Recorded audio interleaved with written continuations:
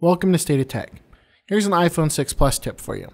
I'm going to show you how to add music to your Apple Music library. Go ahead and tap on the Music app and it's going to load us in here.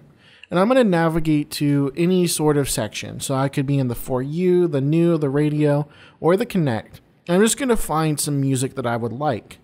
So I'll just jump into the New section, and here I'm going to be able to view all of the new music. So if I wanted to add an album to my library, what I would do is tap on the album artwork. Here it shows me the artwork, it gives me the description of the album, and I can see all of the songs. Now tapping that plus button next to the album artwork is going to add it to my library. I get a little check mark, nice little cool animation letting me know it's been added to my music.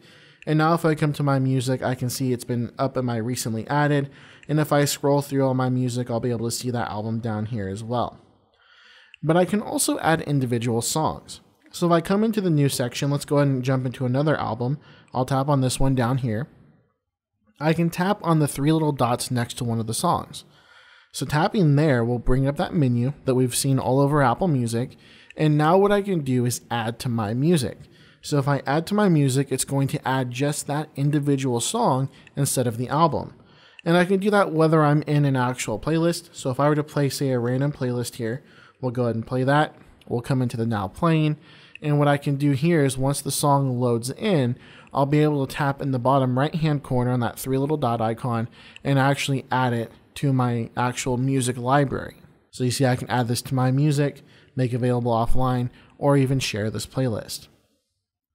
So that is how you add music to the My Music library inside of Apple Music.